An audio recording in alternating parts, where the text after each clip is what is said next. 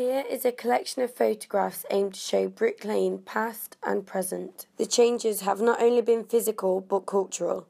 A street that used to be full of rubbish is now filled with five-star Indian restaurants, among with other kinds of restaurants. What used to be an area once considered full of poverty is now one of the most expensive places in London to own a shop.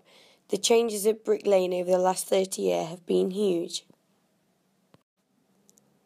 The busy high street vibes of Brick Lane in 2016 are completely different to the archive images we have.